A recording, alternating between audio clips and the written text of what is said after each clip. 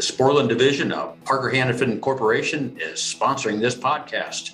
Sporlan is the leading manufacturer of HVAC and R components. Using quality materials and craftsmanship, Sporlan maintains a commitment to innovation, manufacturing excellence, service, and support for its customers since 1934. The company is known for its catch-all filter dryers, thermostatic expansion valves, solenoid valves, pressure regulating valves, suction filters, electric valves, controllers, supermarket monitoring solutions, chemicals, smart service tools, ZoomLock Max, Press to Connect, and ZoomLock Push, Push to Connect refrigerant fittings. If folks want to learn more, what do they do? You can go to sporlan.com. I guess that's Jim and John for Sporlan signing off. We've all been there, in the middle of a job, everything going smoothly, until boom, you're missing a part. United Refrigeration is your one-stop shop for all your refrigeration needs. Use your computer or smartphone to go to www.uri.com at any time of day or night to check stock on your favorite brands, such as Copeland, Sporlan, Carlisle Compressors, Danfoss, Emerson CPC boards and sensors, Carrel, Hussmann Parts, and K2Therm. United Refrigeration Inc. is home to these brands and many more. Looking for information on refrigerant conversions or refrigerant banking? Quick access links on the homepage can get you to the information you need. All approved accounts are able to see live-to-the-minute inventory and pricing. Product not in stock at your local branch? No problem. Use the Nearby Stock feature to find a local branch that does have what you need. Are you looking for a branch address, phone number, or after-hours number? That's all available as well. Just click on the branch locator and search for your local branch. Have a model number and looking for a replacement part? www.uri.com/ARP has a vast list of quick pick replacement parts. Just search for the model number of the equipment you're working on and click the Replacement Parts tab. If you don't have an account, click the Register button and we'll have you online in no time. With more than 400 locations in North America, each United Refrigeration branch is fully stocked for immediate pickup. Our branch employees have in-depth technical knowledge, so we can help you get what you need when you need it. Visit your local store or www.uri.com/ARP today. United Refrigeration Inc. has all your solutions down cold. What is going on, everybody? Welcome to Advanced Refrigeration Podcast. You're here with your hosts, Brett Wetzel and Kevin Compass. Where you at this week, man? I haven't talked to you. You've been rather busy. I've just been running service calls. Yeah? So just running around doing service calls. Sweet. I'm down in Houston. I got out of the house for a little bit, so yeah, fun times. So I guess we'll get right into it, unless you got something you want to talk about that you had going on this week. Anything real crazy? No, this week's been pretty uneventful. I don't know. You sounded angry this morning. Oh, I was. Well, I've been on callback duty, so sweet. What, all your callbacks? Yeah, no, I get call forwards. They're not called. They're learning experiences. Yeah. So usually when I get a callback, it's either something retarded, like I left the hand valve off or a switch off, or it's something that's going to cost like $20,000 or $30,000. I've had that happen. I don't know, once or twice, but like remembering probably after I drove away for like an hour. I was trying to prove that, I was a little bit low on charge, so I was shutting down circuits. And basically I was like, all right, that's what it is. I just need to get some gas in it, but they didn't want to finish it for the night. So I was like, oh, I'll just come back in the morning. And I'm driving away and I'm like, I don't know, probably halfway home. And all of a sudden I'm like, shit. And then realized that I had to motor it back before shit started going into alarm. I'm really bad about leaving switches off, so I can't say anything. So gotten a little bit better about it. I left an entire rack off one time. It was off like 6.5 hours before anybody even noticed. Oh my God. We had a kid that like started digging like a backpack type. I don't know if it was a new Vito bag, the backpack or whatever, but all I know is, periodically after he would leave a service call, like there would be odd circuits off. He's like, I didn't shut off anything. And, what he was doing is he was doing his last checks on the controller and then would spin around to check something else. And then when he would spin, that big ass backpack would end up turning off like 4 or 5 rogue circuits. Yeah, that sucks ass. That would really suck ass. Well, tonight, guys, I want to go into something that like a lot of new guys struggle with and a lot of old guys, to be honest, too. We're going to go into like how to actually look things up. Like this may sound stupid and trivial, but a lot of guys actually struggle with this, and there's an art to this. Like when we're talking look things up, we're talking like IOM manuals, equipment manuals. If you're Brett, Legends, because that's all he talks about. I can't help if that helps me diagnose shit, because our legends show you everything that you would need to know. Come down, Rayman. Definitely legend. God, you made me say like 7 times now. I didn't make you do anything. I'm the one who edits. I know how many times you say So, all right, guys, we're gonna go over this before Brett keeps interrupting everybody. Stop it. All right, so Google searching things, guys. So this sounds really stupid, but there's kind of an art behind it. So like when you're looking up manuals, for example, like I get calls all the time with guys asking for, case information. Nothing irritates me more than getting a call asking about how a case should be like set up or like running, like, and they haven't looked at the manual. All right, like, hold on. Before you continue, I don't know if you can say that anymore. I don't know if you can say nothing irritates me more except for that, because I guarantee like you've said that a million times about other things. Well, yeah, like you interrupting me.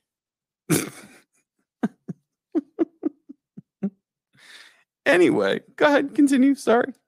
The way that you go about this, a lot of times at Google, less is more. Meaning, like, if you're trying to type a whole model number to Google, you're probably not going to get the search you want. Meaning, like, if you type in like a D5 XLE-12 UN, it's probably going to come up with a bunch of random bullshit and a bunch of like shit for sale on eBay, because that's what happens every time. Shorten it up. So when you're like doing it, it'll be like D5 XLE, and then leave off like the space where it has the length and after the length. And then after that, it'll usually pull up, the Husband manual. So same thing if you're doing like hill stuff. So less is more, meaning don't type in the entire model number, get like half of it. Okay. Once you type in that half of that model number, now it's going to search everything that's involved in. If you put too much in there, it messes with Google's algorithm and it ends up like trying to be too specific. And then you end up missing all these manuals. So that's the way I do it. Now, if you're looking up like specific things, like for example, like if you're trying to find, some old stuff, okay, well, a lot of old stuff's harder to find. Now, what I'll generally do is like, so if I'm looking for this obscure manual, I will usually type in like, so say if I'm looking for some like random rooftop manual and I can't find it. So what I'll do is I'll type in like HVAC talk at the end of it. And from that old forum that used to be around, there is hundreds of thousands of archived like things, conversations in there. Like, I don't know how many things I found on like comm stuff and like looking at like random problems or, problems with like stuff I couldn't find online, like specific things. If you type in like HVAC talk at the end of it, so like if you're looking for like, so a Tyler Rack manual, you type in Tyler Rack and then just type HVAC talk, you may get 100 things. If you get a little more specific, type a little bit more, maybe a model number or like Tyler Screw Rack, and then hit the HVAC talk on there. And you'll find those inside those, you'll find tons of archived conversations. You may have to dig a little bit through the conversations, but generally you could find like old information that you wanted to find on there, like old Comtrol manuals and stuff like that. So using that like portion of Google is a huge help for when you're trying to find older stuff, like using that HVAC talk, or I try to stay off that manuals.com. So like a lot of times you'll be searching things and like it'll come up with that manuals.com. It's a real nightmare to like search stuff on there. So I try to stay off that. I mean, sometimes you can't like not find it on there and you got to kind of like, dig through it. But with Google, for example, like I said, the less you put in there, the more you're going to find. Since Brett's making faces and being a complete jackass right now. So I didn't want to interrupt you, because I didn't want you to lose your panties. But so yeah, he's absolutely right. Less information is more. If you're looking for a 05 DM NRG-12, leave out the NRG, leave out the footage of the case, or leave out the amount of doors. Like if you're looking for a Hussman case, an RL6 or an RL5, just leave the 6 or the 5 out, because the number is just dictating whether it's the footage of the case or the amount of doors. And because those things vary so much, you're less likely to actually find that when you add the the footage of the doors on there. So he's absolutely correct. Less information is more. Same thing that goes for those Barker cases, where they have the serial number that's, basically has the model number in it. You have to be very, very specific. There's usually like 3 or 4 letters that you would like Google in that serial number to try to figure out what the hell you're looking for. The other thing is, starts at the end where like the on the Barker ones, it starts at the end where like the model number starts with a number, letter. Like the first letter of that is usually the model number.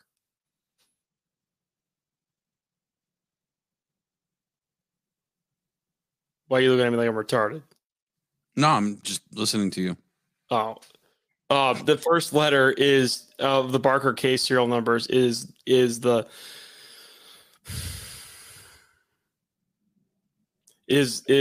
model number. So like if it's like a 100055, it's got 35 things in it, so you have to write that down every work order when to hang yourself, and then it'll be like SAFAT. Well, that's that case. It's an SFAT or whatever it is. So that's how you look it up. Hill's manuals are actually pretty good. Like their manual search on their website is actually halfway decent. So I mean, you could usually find the stuff. It's just like thumbing through trying to find the correct case document, because there's like installation, there's IOMs, there's all kinds of random stuff. So like you just got to find the correct one on their website. I agree. Sometimes if you can't find the IOM manuals, this is when you try to get, a rep that you talk to, that you end up talking to, that you end up being friendly with, just, so he answers the phone for you. There's a bunch of people out there that, I keep their contacts close, and I'll reach out to them first. And it's like, hey, I got a friend of mine that's, looking for this issue, looking for this manual or whatever. And, sometimes he'll send it to me, sometimes he'll send it directly, but, don't abuse those contacts. The other day someone was asking for someone's number at Danfoss, and someone put up someone who's, really good over at Danfoss. They put their cell phone up there, and I ended up taking it down because that's disrespectful. You don't post someone's, cell phone number on a public forum. Cause I mean, I don't know, you private message the guy. Yeah, fine. But, respect their privacy, right? Don't do that shit. So I'm going to put Brett's personal cell phone number all over. Oh,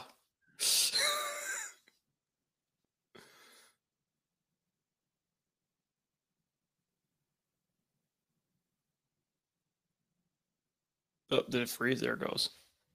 No, it was just me not moving. No, like it froze legitimately.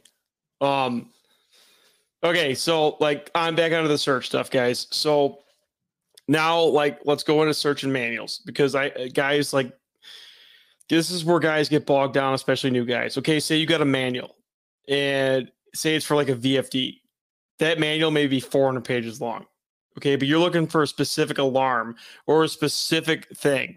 So like in Adobe, like I generally use everything in Adobe. I have an Android phone. So everything I open is in Adobe. So for documents. Now, Adobe's great for this one feature, and that's the search feature. So in the drop-down thing of Adobe, when you open a document, you have the search feature. So less is more. Type in as vague as possible. So like if I'm working on this VFD and it's got a B32 alarm, okay, so I'm going to type in there B32. And then I'll try, if it brings up like, 10 pages, I'll type in B32 alarm. And that'll generally take me to right what I'm looking for. Like with all these manuals that have like huge, ridiculous long pages, using that search feature is key.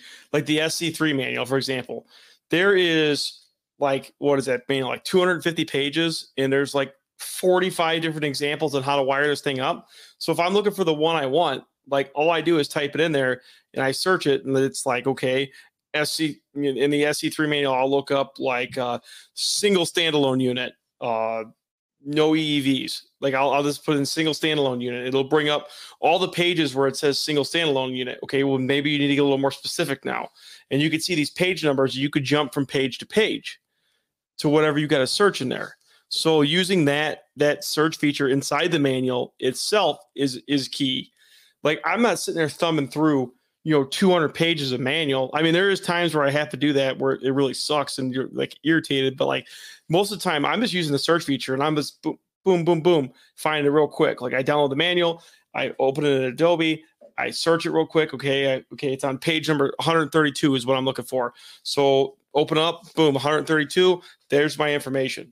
Like half the time when guys ask me questions, I mean, I'm really good at Googling things. I'm not super smart. Like I'm just good at looking up information. Like we have all this information in our hands. Like try Googling it before you call somebody and ask how a case is supposed to be set up, or like how this is supposed to be set up. Like if you don't know what you're working on, what you're working on is how it's supposed to work, you're never going to be able to fix it. So, I mean, that's why looking up the case manual is imperative before you do anything. But all that information's out there. Like, I mean, some of the older Tyler stuff, you're going to get kind of screwed on. I mean, whatever Hill has, they have a lot of it, but they started cutting it off, I noticed. Maybe because the cases are getting older. I don't know. If anyone's had the privilege to talk to Harry Moy from Hill Phoenix, that man is utterly freaking amazing. Like as far as he's bluntly honest with you. That's what I found out when I started talking to him about the shelving that is put in a lot of these different stores with the pushers, and he'll go straight tell me straight up that Brett, I can't do anything for you. I'm like, well, why not? And he's like, well, those shelves are not made for the manufacturer, so you're gonna have to deal with it. If anyone out there, what happens is with those particular type of shelving, there's like a metal racking that connects to the back of the case, and then the pusher's attached to that little hanging piece. The problem is that there's the air just coming out the back wall directly goes straight down because there's no way to channel it across those pushers because you already have a 2-inch gap on there. So what happens is the product temperature stays high as hell, 40, 45 degrees. And then you'll have, the product on the bottom pan will be sitting at like whatever the discharge air is, because all that air is basically coming out the back wall and then basically getting sucked right over that product that's sitting in the bottom shelf. Next time you're at a store, right, and you see those pushers, feel in between the product and then go to a case that's right next to it that actually has shelves with the pushers on top of the shelves. I'm fine with that, because at least the air is getting diverted, out of the back wall and across the shelf that the way it's supposed to. That's the whole reason why we typically on the pegs, why we put a piece of plexiglass on the top there to make sure the air comes across and goes across any product that we'd have there. but that's an ongoing thing. I don't understand why they make them if you know, a lot of manufacturers are like, well, those aren't our shelves, so you know, it's not going to work right. Well, there's so many different stores that use those particular ones. I think almost every single one that I've seen, you know, they use one version of that. How about you? I mean, yeah, they're all over the place. So back to looking things back up. Sorry. Yeah, like Brett said, like, you know, actually calling tech support. I mean, tech support should be your last option.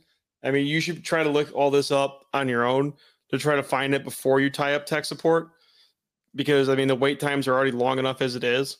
So, I mean, finding it on Google is going to be your best bet first, and then using the actual, you know, search at hand. Now, like when I do this, for example, when I look up a manual that I don't have, like, so I put everything in Dropbox. I have my own personal Dropbox. It's got hundreds of thousands of files in it.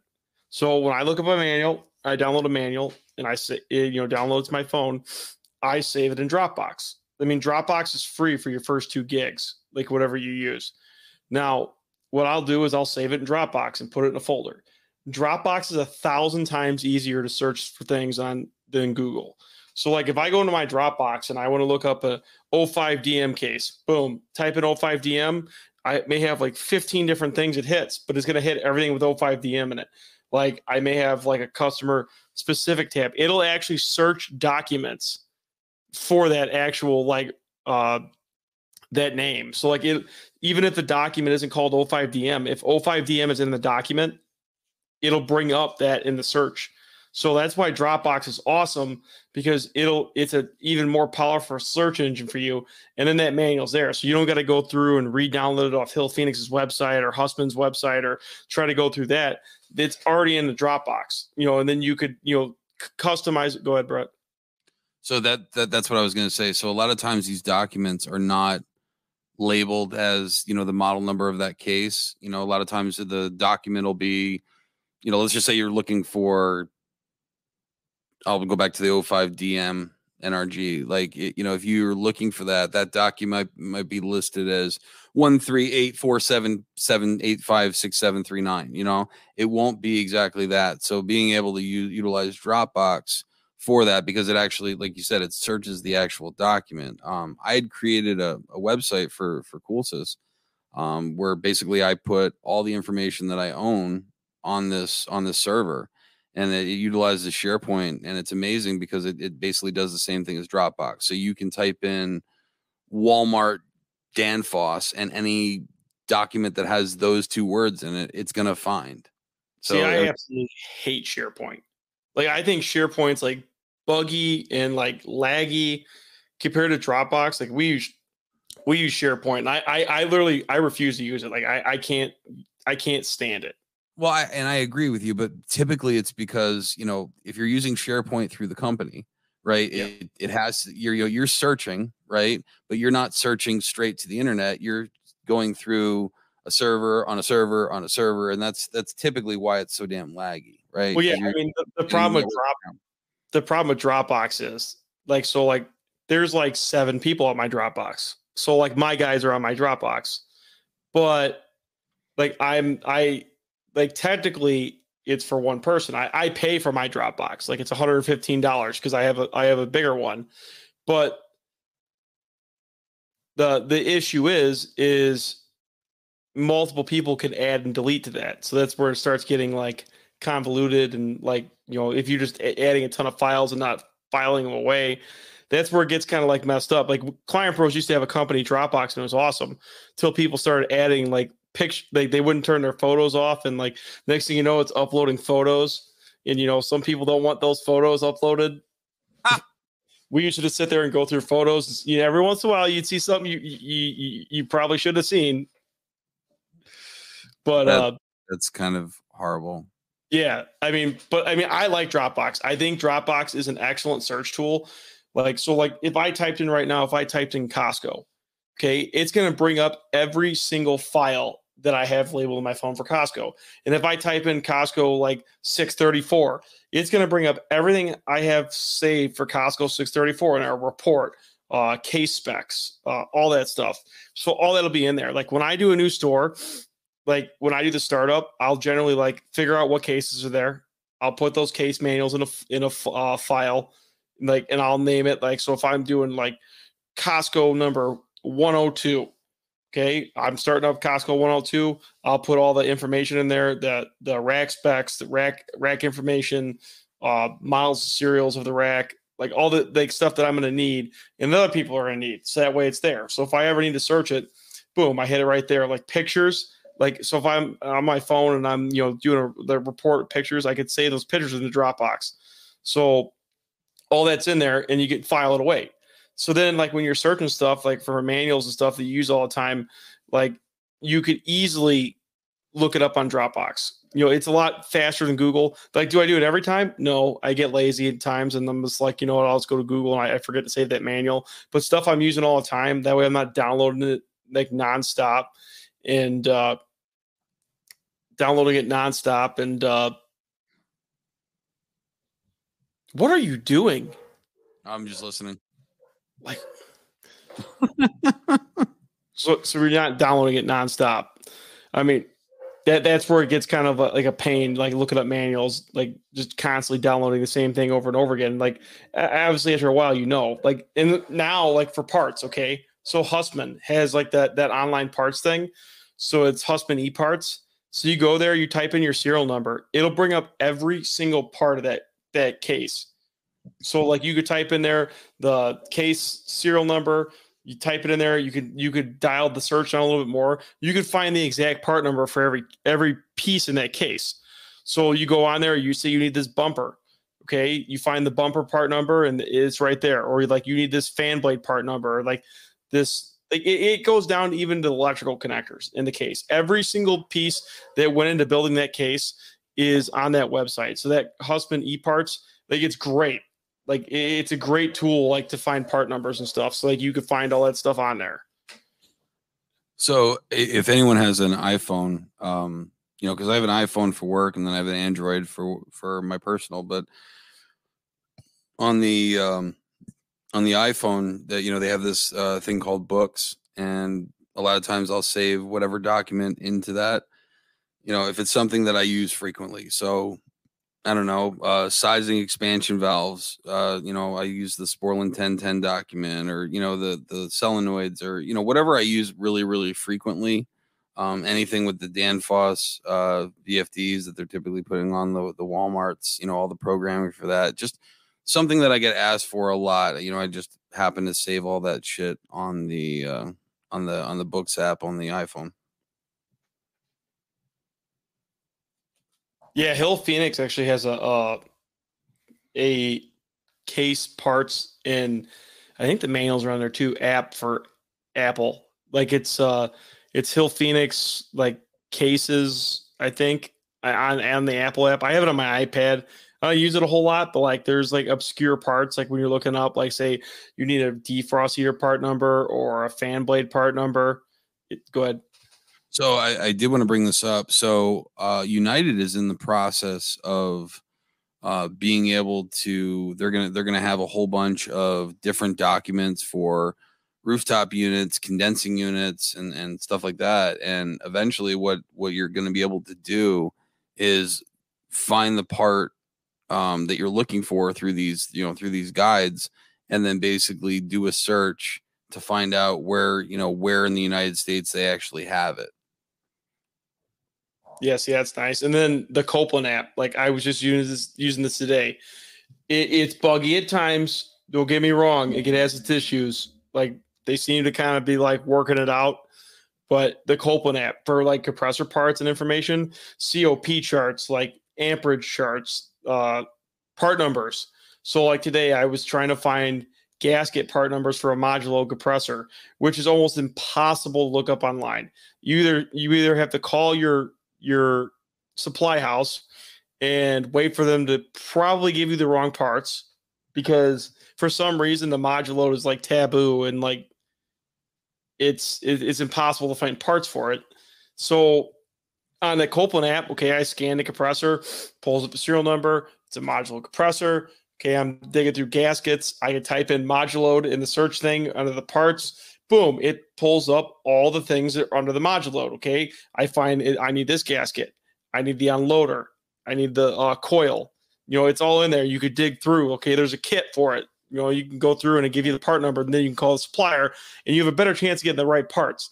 Using that search feature in there in that Copeland app. It's a great tool, like to look up like Copeland parts. Yeah, sometimes some of the wording sucks, and you got to type the part number in the into Google and just to figure out what it comes up on like United's website or something else to see what like if it's the right voltage or like if it has everything in the kit.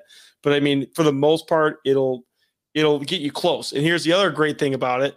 So like, say you're looking at that part up in there, you could search that at any wholesale house like in your area. It'll tell you. It's pretty accurate. It screwed me a couple times, but it's pretty accurate on quantities. So like we were looking for a Y1036 or not a DTC valve. Okay. United they had one in like the distribution center in like some random state. I don't remember. These are all on back order. Well, I'm looking and we're looking for this DTC valve. And I type the part number in there. I get the Copeland part number. I type it in the app, and it pops up. I'm looking. I'm like, holy cow, there's 53 at a supply house by us, like that we use up here all the time. Well, everybody else was back ordered. Well, there's 53 of them for some god-awful reason sitting there. Well, turns out they actually had them. So, I mean, using that, I mean, they were scrambling, looking like multi-states, looking for this DTC valve. And as soon as I popped it up in the app, there was like 5 people looking for this thing. I found it in like 10 seconds. So I have a question for you. A lot of times nowadays, I mean, the guys, the old school, or what Kevin would refer to, the boomers, they could find parts based off of a description. They could actually give you a part number, and they could give you options. I mean, there was a cat that I used to deal with up in Connecticut. Scotty, man, like you'd tell him, hey man, I'm working on a Tyler condenser. He's like, oh no, it's not a Tyler, it's actually a Witt. And there's 2 different ones. There's a 28 and a 30. So depending on which one, I can give you the part number. And like this guy, you could describe what you're looking at. It's bigger than a bread box. And this son of a bitch would like be able to spout out part numbers. So what my question is how do you deal with, trying to take a part number that you find from, whether it be the Copeland mobile app or whatever? I mean, a lot of times, like, places like United, they'll make their own separate number for that particular part. So, I mean, have you got anything to help people do that? With United, with the Copeland parts, it like transfers right over. Because every time I gave them one today, and like they instantly like, okay, like it pops up in their system. Like it must be like coded the same. Like however they do their stocks and orders, it somehow correlates. Like the 2 supply houses up here, like they're pretty good about it. I generally don't do that in the field. I rather just find the part number myself, and if they tell me the part number is wrong, okay, well let's look at it, because like if I get a wrong part, I'm not gonna be able to go back to supply house and be like, yeah, you guys screwed me, like yada yada yada, like this is why we lost money. Okay, well nothing's gonna happen with that. It's still my fault, still my job. So I always looked that stuff up myself, using that Copeland app or something like that. Condensers, for example, you're just talking about.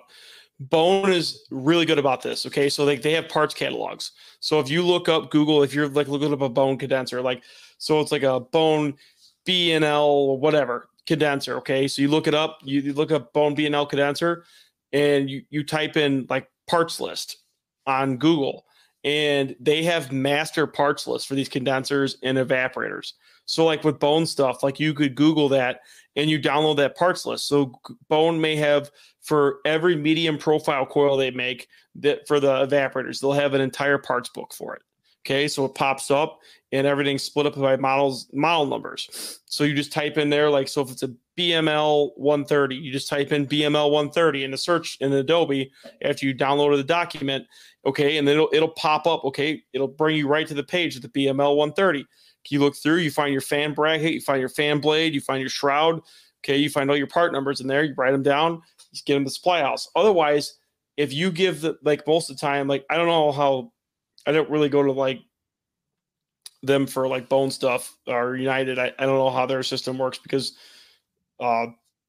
most of the bone stuff we get from another supply house, but like they have to call every single time. They have to call bone and they have to get the part numbers and they have to get the prices. Well, okay, well now I'm giving them the part number and they're giving me the prices. It's already in their system, but like they're giving me the prices. So like that's why with like bone stuff, it's so much easier to do it that way. Look up the part number. Crack is the same way. You could look up crack parts the same way. They have a master parts catalog for crack stuff. So like I'll Google a crack like number. Like if it's an LAVL, I'll Google like crack LAVL parts list. I won't type in like the number, like if it's like 060, whatever the condenser size is, I won't type that in.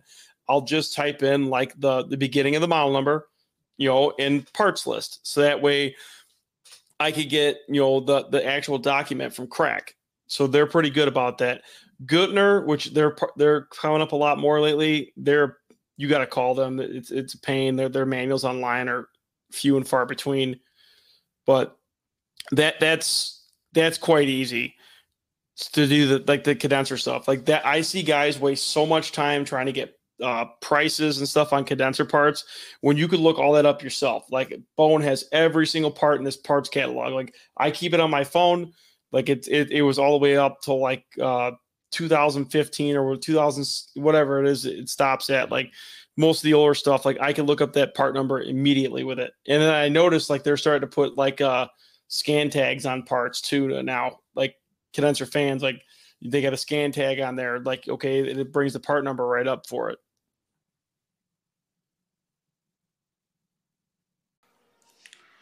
Hello guys, this episode is brought to you by Fieldpiece. The tough wireless vacuum gauge MG44 from Fieldpiece is engineered to give you the reliable reading you need and the ease that you want.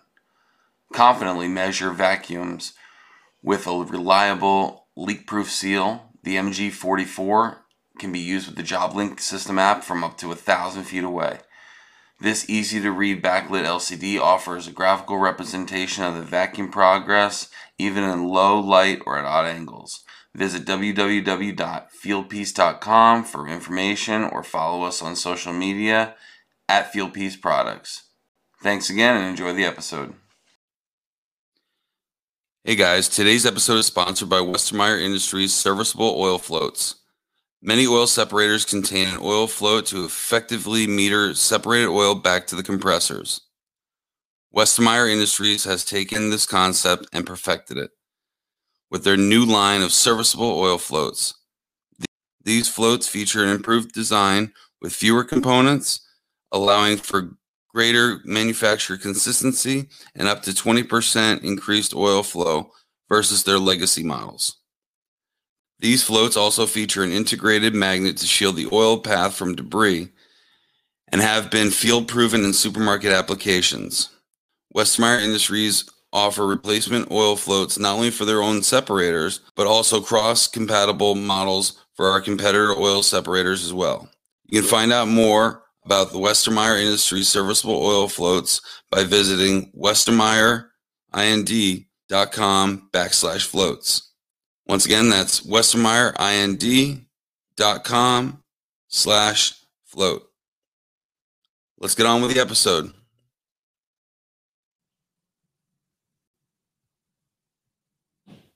So that's how I generally research that stuff. So that way I already bring the part number to the vendor. That way they're not having to look it up. I'm not wasting their time.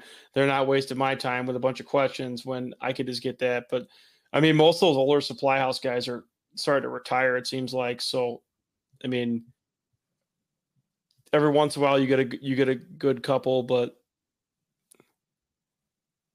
yeah, but I mean, to be fair, with everything also being on back order like forever. So, I've had people tell me, oh yeah, I need this valve, but it's, 6 months out. Like people are getting like stupid creative because of, all the logging for all the freaking parts. Oh yeah. I mean, like, I don't know how many times in like the last month I've been asked to, well, what are we going to do here? Because this part's on back order for this. What can we do? How can we make this work? And it's like, okay, well, we're going to do this, this, and this. We'll try this. And if it does this, and we'll do this. Like, I mean, to me, I don't mind it because, like, I kind of like, re-engineering stuff and making stuff work and making things do stuff it's not supposed to do. So, like, to me, that's not that bad. But it does get pretty frustrating when I'm waiting for cases and they keep telling me they're going to come and they don't come. And then, then it's our fault that the store didn't open on time. It is your fault. Yes. Everything's always the startup guy's fault. Always. But like VFDs guys, like those get tricky at times. So you got to watch, like with VFDs, a lot of times you can call the manufacturer and they get pretty good tech support, but like they're not going to help you with your application. So like if it's like the E2 controlling it, they're not going to be able to help you with that. Nidec and Emerson, the M400 stuff, for some god awful reason, like there's like this disconnect with them, and like neither one of the tech supports is going to help you. So like you pretty much going to have to find somebody is good with that, like leak detection, stuff like that. Like looking up leak detector stuff. Generally, Bacharach makes everything. Like they literally make everything. So like whether it's Parasense, whether it's Bacharach, whether it's IRLDS, whether it's an MIRLDS, they make fucking everything pretty much. So like if I'm working on leak detectors, I am definitely, probably just going to go to Bacharach. If it's an IRLDS or an MIRLDS, like I am generally going to go to Bacharach.